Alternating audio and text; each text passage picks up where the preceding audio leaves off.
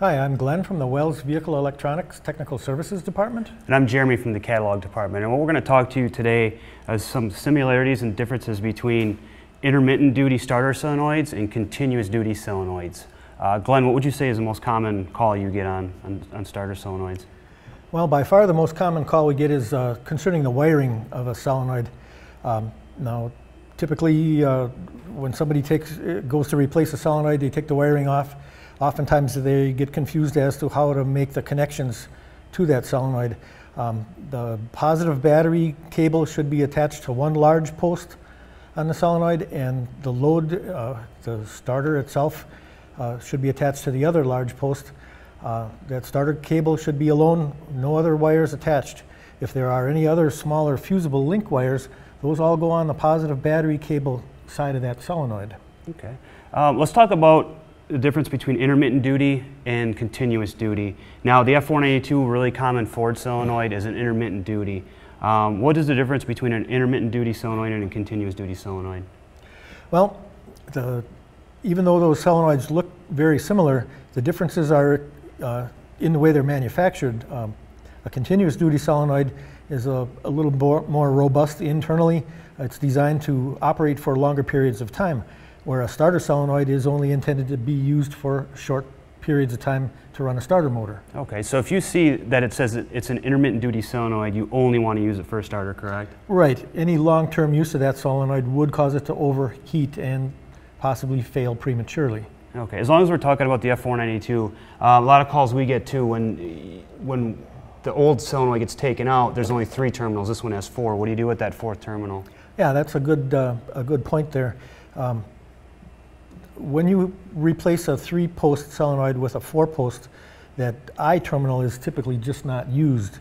The S terminal is the control circuit, in which case that type of solenoid needs to have the base grounded. It completes the primary circuit through grounding of the base. Okay, so that is a grounded base one. Right. Okay, and now let's go with these style solenoids. There's all 3 of these look very similar.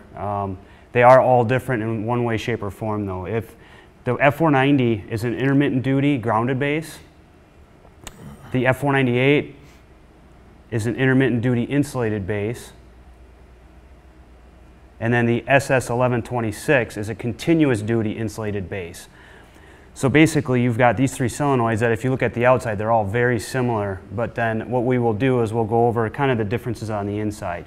Now, the F490, like I said, is a grounded base. So if we'll look at the diagram of a grounded base solenoid, why don't you go ahead and then explain this, Glenn?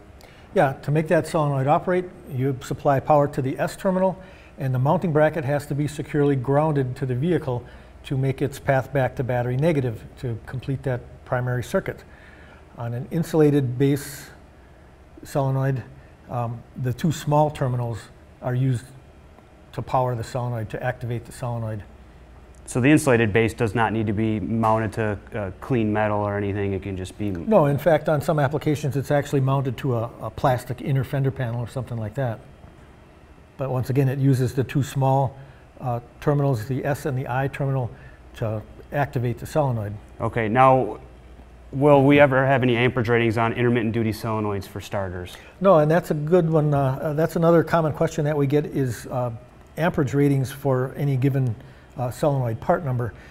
If there's no amperage rating listed, that is typically a starter solenoid. If there's an amperage rating, then it would be considered a continuous duty solenoid in most cases. Yeah, and if you go on our website, wellsve.com, and go to the Specialty Application Search tab, basically you can look at the continuous duty solenoids and see the amperage, the voltage, because we will have some 24 and 36 volt solenoids as well. All that information will be on the website.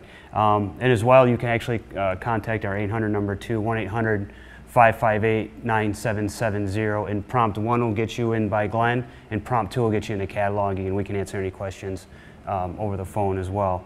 Another one that we recommend a lot as far as a continuous duty for winches, plow, stuff like that is part number U1453. This one, it's got kind of a wide range of uses. It's an insulated base, continuous duty, so that's a pretty common one that we recommend when doing something in regards to a plow or something like that. Yeah, that's a real common number for heavy duty applications, like you said, plows, winches, lift gates, things like that. But that is a heavy duty, continuous duty solenoid. Okay, well, I think that's about all we've got today. Yeah, that should about wrap it up for solenoids for today. And once again, I'm Glenn.